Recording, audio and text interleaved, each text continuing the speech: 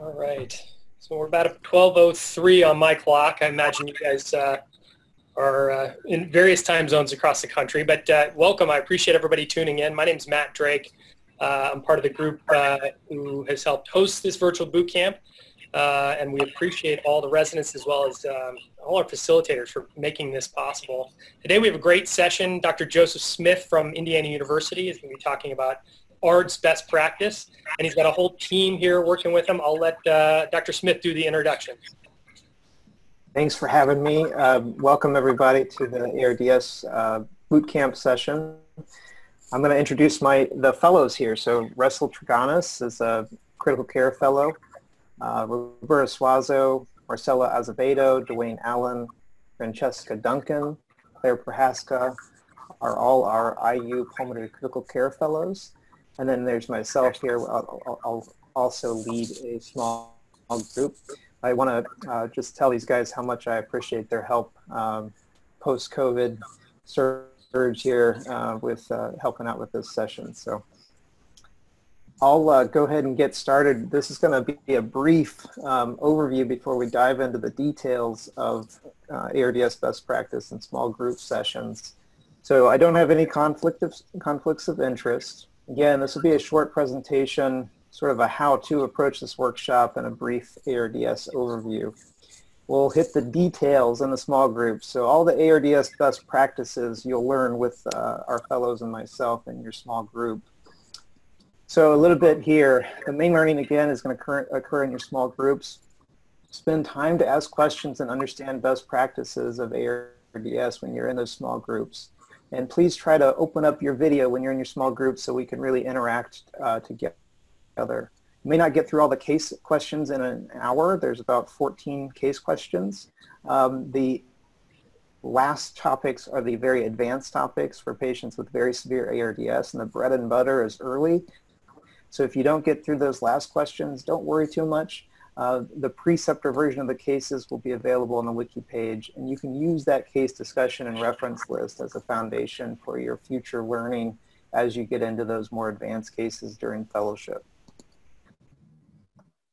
So ARDS, just briefly, was defined first by Ashwall in 1967. And then by 2012, we had a more consistent definition both for research and for clinical care. It focuses on 4 areas. One is timing. So the onset of the respiratory symptoms has to be within 1 week of the clinical onset. So like an acute illness. And then chest imaging. We want to see bilateral opacities. It doesn't matter the type of imaging, just we need imaging. So CT scan or chest radiograph. And then the origin of the infiltrates and the respiratory failure shouldn't be fully explained by cardiac failures. There needs to be some objective assessment saying that this is not just heart failure. And then oxygenation is the last part. A P to F of less than 300 is mild ARDS. And then as you go down to less than 200, moderate, less than 100 is severe ARDS. So a brief review of the physiology. Now this is super brief, the pathophysiology. So you have some lung injury, whether that be pneumonia or an extrapulmonary sepsis, aspiration injury, and then that causes a cascade of cytokine signaling, which results in endothelial injury to both the capillaries and the alveoli, which respectively causes capillary leak and interstitial edema and loss of surfactant. Then you get into a repair phase, which is called the proliferative phase, which eventually results in about 60% of patients in a diffuse alveolar damage final histology. So again, this is super brief, but we're focusing on ARDS best practices today, so I'm going to keep going forward here. The clinical consequences of this process is what we all see at the bedside: hypoxemia, reduced ability to ventilate, reduced lung volume, and reduced compliance. And as we try to help our patients, we fear causing ventilator-induced lung injury, or VILI, which is volume trauma, alveolar overdistension, atelectasis trauma, alveolar collapse, and opening and closing of the alveoli.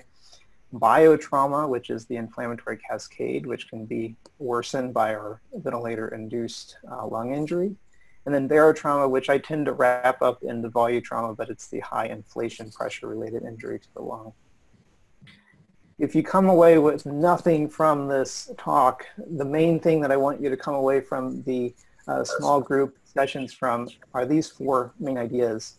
That you need to identify ARDS early so you can avoid ventilator-induced lung injury. We don't always pay attention to the ARDS ventilator settings if we don't know that the patient has ARDS. So you have to identify it early.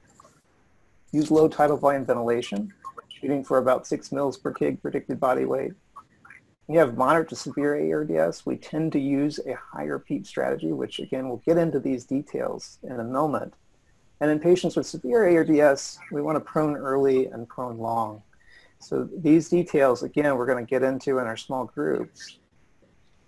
This is one of your pre-reading assignments. This is a great algorithm from Fan and colleagues in 2017. And it just really goes through, I think, very nicely the process of taking care of somebody with ARDS, and as they get more severe, how to go about caring for them. So refer to that as you go through with your small groups. And then again, we've got our small group leaders, which we'll break out in here into a moment. A couple of hints here. The patient in the case is actually 65 inches tall, not 60 inches tall. Apologize for that error. And please, please, please, after this session is over, don't hesitate to email me with any questions. My email address is jps2@iu.edu. What's going to happen now is we're all going to jump into separate breakout rooms, and about 15 of you at a time will be connected with one of the fellows or myself as a small group discussion preceptor. Perfect. I'm about to send everybody into the breakout rooms. Our breakout rooms are actually a little bit smaller than we initially expected, so if it's going to be great for interaction. If anybody is delayed in getting into the room, I'll make sure you get to the sign there, so no worries. Bear with me for just a sec.